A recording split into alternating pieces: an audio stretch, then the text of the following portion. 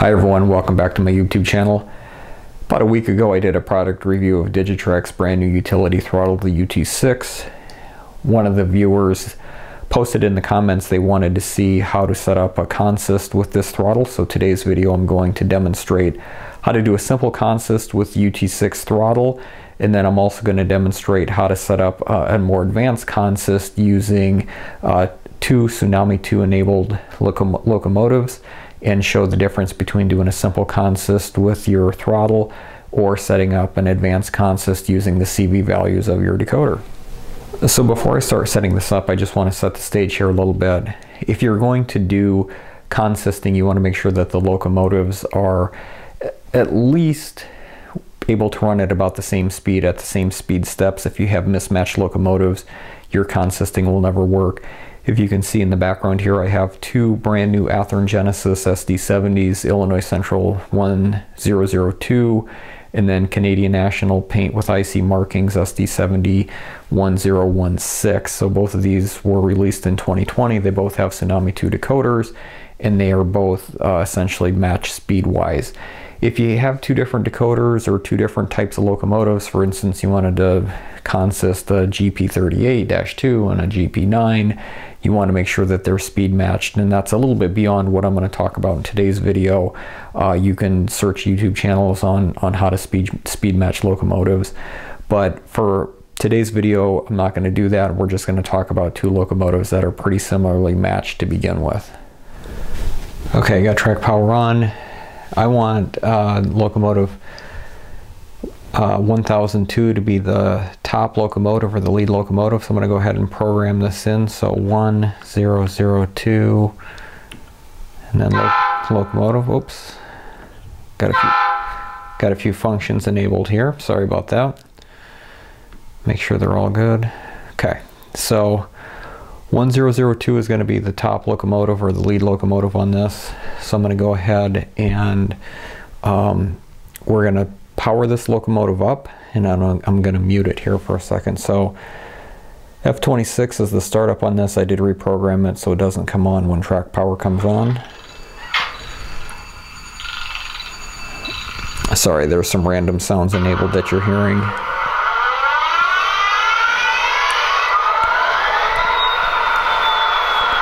So I'm going to go ahead and mute this. Now, one of the things you're going to want to do first to get your consist set up is you're going to run the locomotive in the direction you want it to go. So you can see that I have it in forward. So I'm just going to give it a couple clicks here. Okay. Now the second locomotive we're going to use is 1016, and that is just a little bit off screen here. So I'm going to adjust the camera a little bit. And you can see that that's running in reverse direction. So I'm going to go ahead and make that the active locomotive. So 1016 locomotive. So now that's the active function. This one is running in reverse. So we're going to go ahead and click to the reverse button. Let's fire this one up. So F26.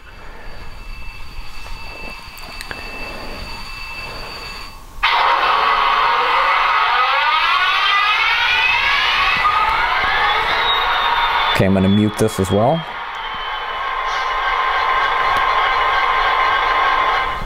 Okay, and I'm just going to run this in reverse. Okay, so 1002 and 1016, you have to run them both first in the direction that they need to go. So now we're going to go back to our lead locomotive. So that is going to be locomotive 1002, put it back in the forward direction. So with this being the head locomotive or the lead locomotive, it's currently active. We're going to press the locomotive key once, and now it's blinking. We're going to hit the menu button, and now we're going to hit this soft key 9, which is the MU plus, and we're going to add locomotive 1016 to it. You can see that's still flashing, so we're going to go 1016, and we're going to add the locomotive by pressing the F or the function key. So now you can see the message here we're getting that is consisted. So we're going to hit the locomotive key again.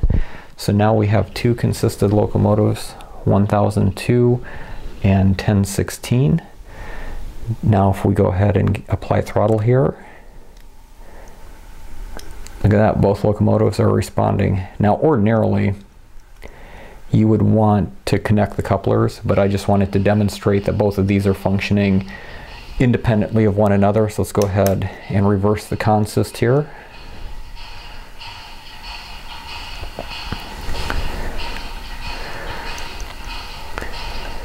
Now, a couple things that I'll mention. I'm going to unmute F8 here for just a second. When I do that, only the head locomotive or the lead locomotive responds to it. And that's the disadvantage of a simple consist. There's only certain functions that will work using a simple consist.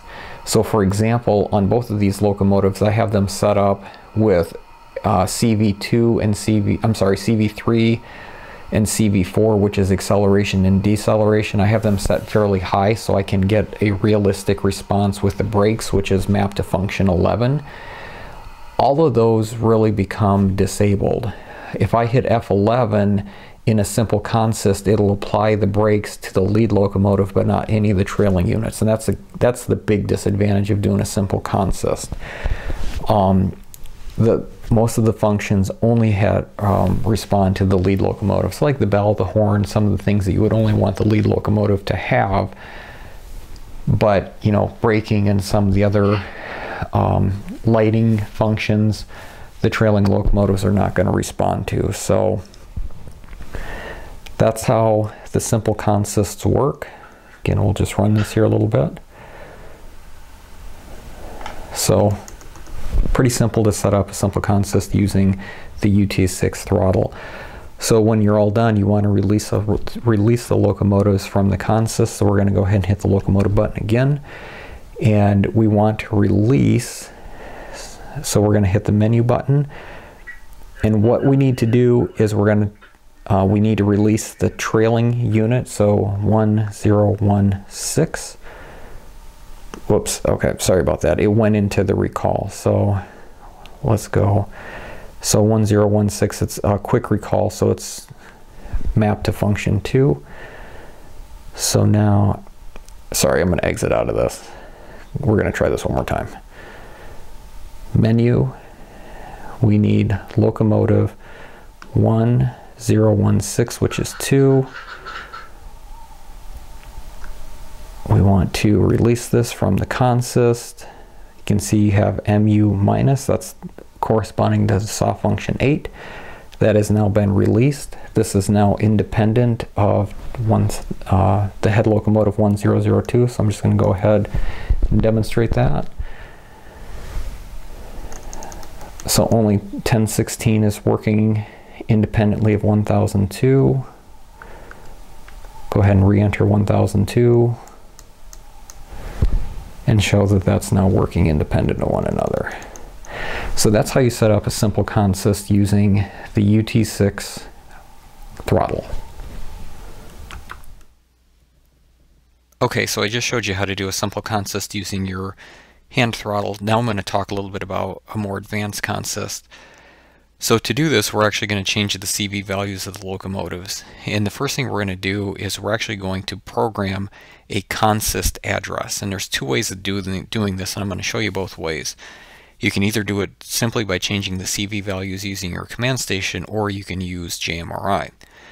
So CV19 actually is the consist address, and you're going to make this address a unique value that is not programmed to any of your other locomotives, and it's going to be anywhere between 1 and 127. So it's technically by default going to be a short address. Anything 128 and above will not work. So you can pick whatever you want to, and then for the example I'm going to use for these two locomotives that I just showed you with the UT6, I'm going to make both of them a consist address of 100. So to do this, you'll just go to your hand throttle or your command station and program CV19 to a value of 100. Then to get it back to your normal 4-digit address, you just program CV19 back to 0. The interesting thing about this is if you want to run the locomotives in reverse or inverted fashion, so the lead locomotive is heading forward and then the trailing locomotive is heading in reverse, for the reverse locomotive you're going to add a value of 128 to whatever your CV consist is. So if you're going to make the CV consist be a value of 100 for the trailing locomotive, which we're going to run in reverse orientation, we're going to add 128 to that. So we're going to have that be a CV value of 228 instead of 100. This is where advanced consisting really comes in nice.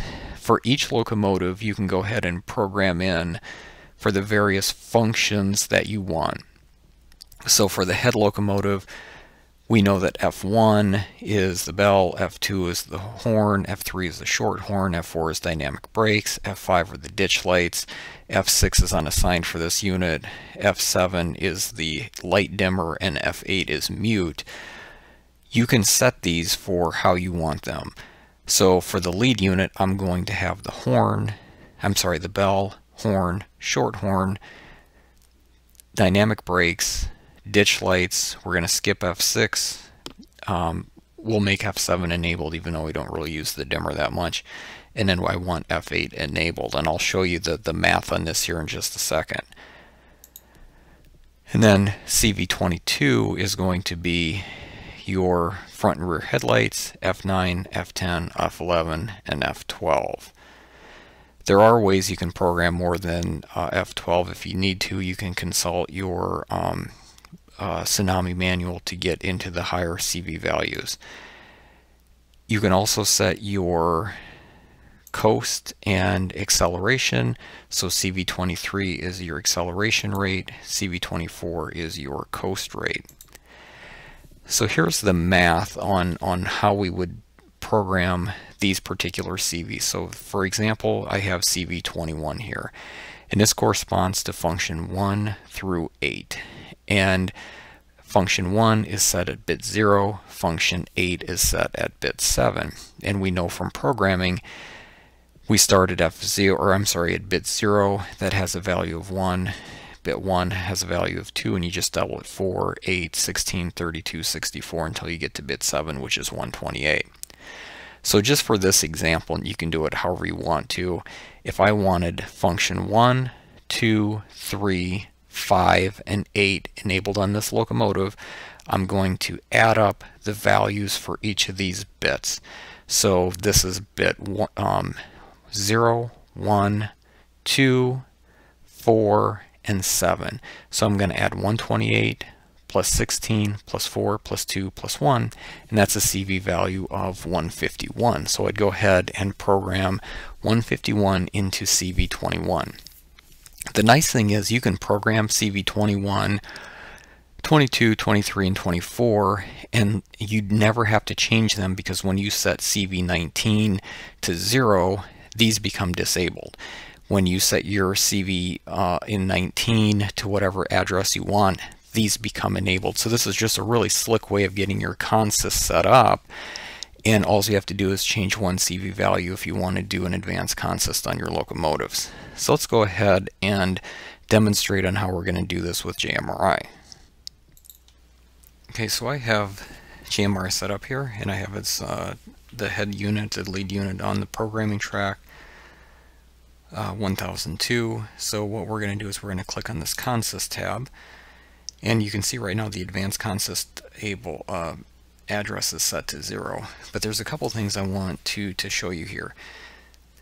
In JMRI, here is where you can actually set this to the functions to respond to the consist address or the locomotive address only, meaning when I set my advanced consist address, anything that is tabbed to say respond to consist address will actually work for this particular locomotive. So function 1, yes. Well, let's actually start at the top. Consist address for front, late, and forward, yes. Front, late, and reverse, yes. F1, yes. F2, yes. F3, yes. F4, yes. F5, yes. F6 is unassigned, so this is locomotive address only. F7, I don't have the dimmer set for this unit. F8, yes. F9, yes. F10, yes. F11, which is braking, yes. And you can just go through and see the list here. So what I'm going to do is I'm going to go ahead and set this to an address of 100, which is going to be CV19. I'm going to write this change on the sheet. And this unit is now set for a advanced consist address of 100. So I'm going to go ahead and grab the trailing unit, which is 1016, and I'll show you what I have set for that locomotive. Okay, so I have 1016 on the track here. Go ahead and click on the consist tab. So since this is the trailing locomotive, there's a couple things we're going to notice different here. First of all, you can see most of these tabs are actually locomotive address only, meaning these functions are not going to respond when in consist. So for example, F1, the bell, in a prototypical locomotive consist, when the engineer activates the bell, it's only going to be on the lead unit. So same with the horn. These are set up to be the local address. So when 1016 is enabled, these will respond. When it's the advanced consist address, they're not going to respond, and you're going to get a more prototypical operations with that. So the things that I have set up, F4, which are the dynamic brakes, when F4 isn't activated on your throttle, it's going to activate it for every locomotive in the consist. Same with F8, which is mute, F9, which is the coupler, F10 is straight to 8, F11 is the train brake, independent brake, which is important because I want to make sure that these are addressed. F26 and F27 are consist address, so that's going to give us the ability to turn the prime mover on and off. If you only wanted the prime mover to be activated on the lead unit, we would set both of these to locomotive address only. So I'm going to go ahead and set the advanced consist address to 100, but here's the key. Locomotive direction, right below your advanced consist tab, do you want it to be normal or reversed? And in this case, I want it to be reversed because I'm going to run it in opposite direction of the lead unit. So make sure that that is tabbed. If you're doing this via CV, CV19, you would add a value of 128 to whatever address you're using. So we would program 228 into the CV19. So I'm going to go ahead and write changes on sheet. And now we are good to go. And actually, just to sort of verify this, I'm going to click on the CV tab. And when we come down here to CV19, it is currently set at 228. So let's go ahead and get this back on the layout and show you how it works. Okay. So we got track power on. I got my two locomotives here, so I'm going to enter my advanced consist address, which is 100. Hit enter. So now both locomotives should respond. I'm going to do a power up sequence here, and it's going to get real loud, but then I'll mute them. So let's go ahead and hit function 26 to fire these up. I know you won't be able to tell on the video, but both locomotives are firing.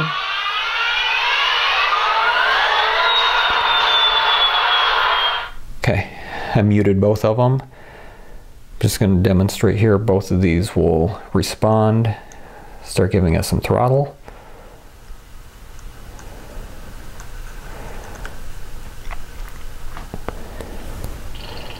Reverse.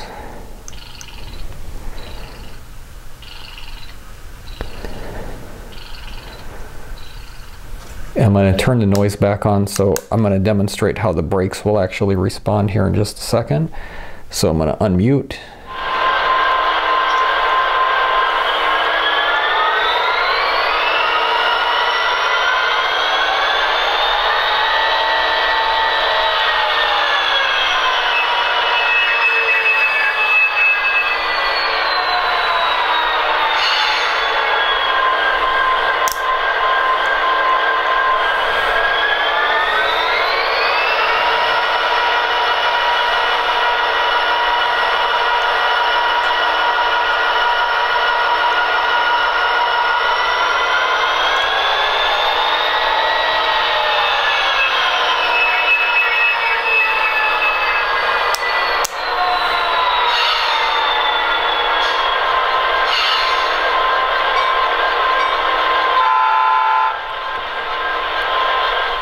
So I just demonstrated braking works for both.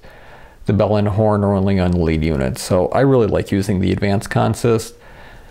Takes a little bit of work on the front end to get set up, but once you have it set up, all you have to do is just change CV value of 19 to whatever address between 1 and 127 that you want.